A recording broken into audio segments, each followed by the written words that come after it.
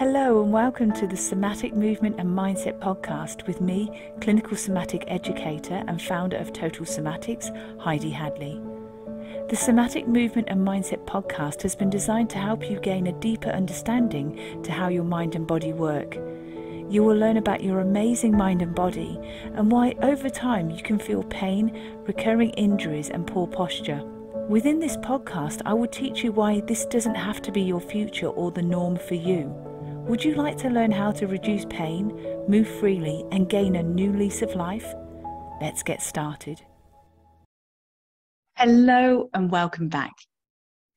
Now, in this episode, we're going to deepen a bit more awareness into the area of neuroplasticity and consider the power of somatics and neuroplasticity.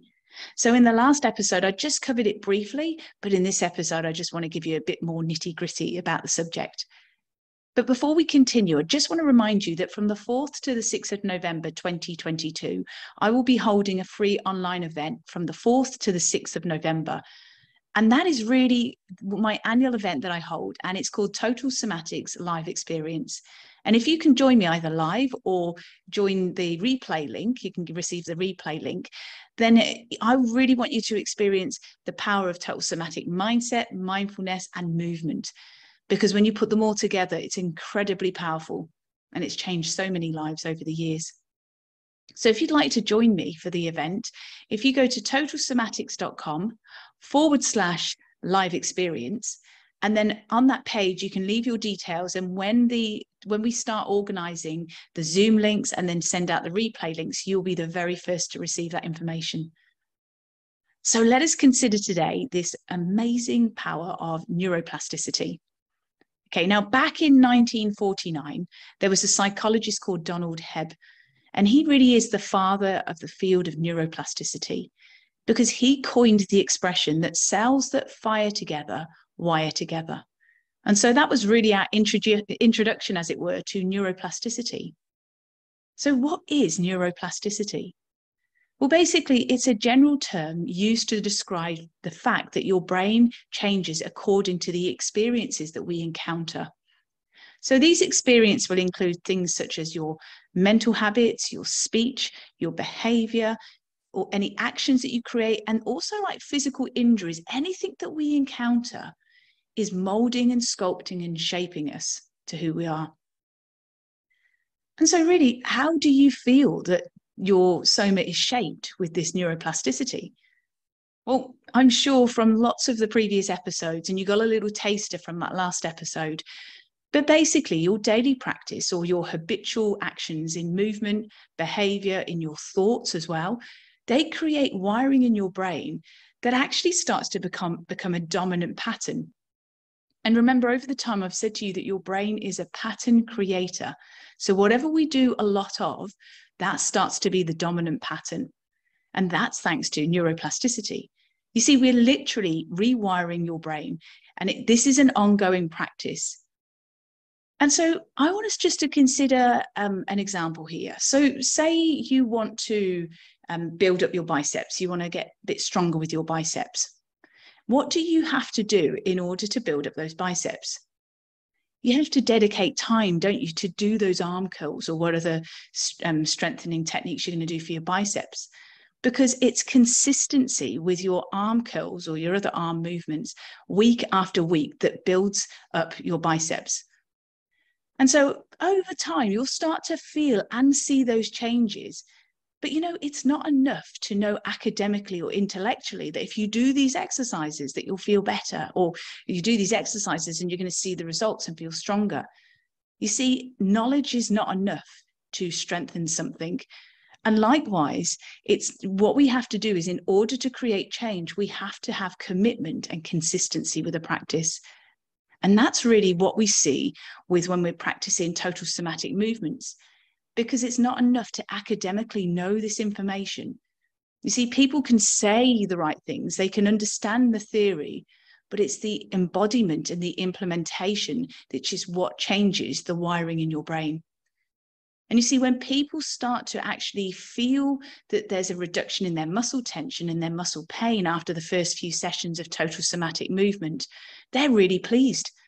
However, what can be a challenge sometimes is focusing and noticing the sensory feedback, or when I'm giving you cues to notice things, that can be a challenge. And that's because we're so used to living on these like high-paced daily activities. We're filling our life and our mind with data. At the end of the day, we are working ridiculous hours. We're consuming content all the time. So if it's not at work, it's often on mobile devices. It's often on the TV. Wherever it is, our minds are very, very busy.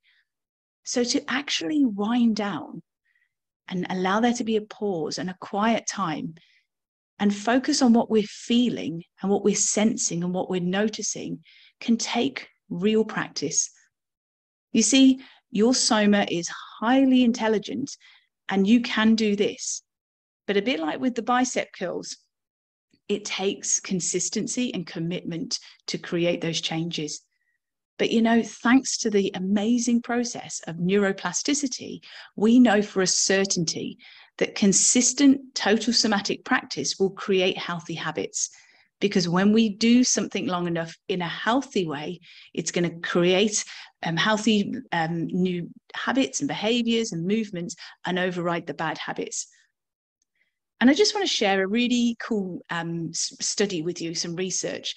So back in the year 2000, a study was done on London taxi drivers.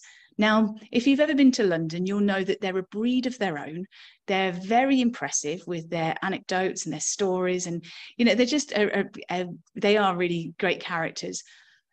But let's just consider this for a moment, that as they're giving you their jokes and their stories and their cheeky one-liners, they're also navigating the streets of London, and they're not getting stressed because of the congestion or the roadworks or, somebody's cut them up.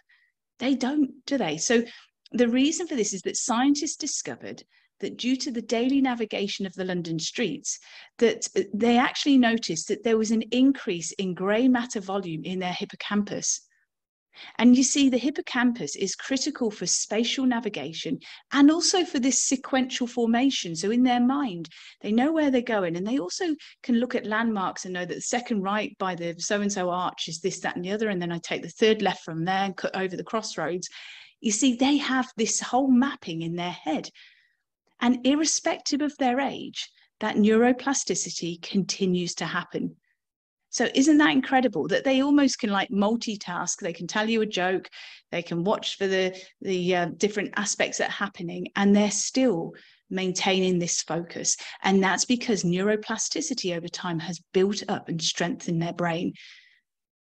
And so that's why I'd love to teach you total somatic education, because you really will learn to harness the power of neuroplasticity and put it towards good health and well-being. And I'm going to teach you how you can take practices and principles into your daily activities so that you can start to reduce your pain and you can increase your posture, or increase your mobility, should I say, and improve your posture. But also deepening your practice of mindfulness so you can really and truly read everything from the inside out. Because when you can sense and feel what's happening within, then you've got those practices and those principles that you can apply through total somatic education to recalibrate.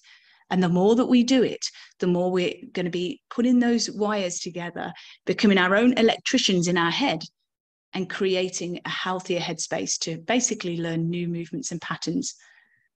So again, if you'd like to join me for the Total Somatics live experience, if you go to totalsomatics.com/live experience, and you can join me from the 4th to the 6th of November 2022 as I hold the annual experience for you.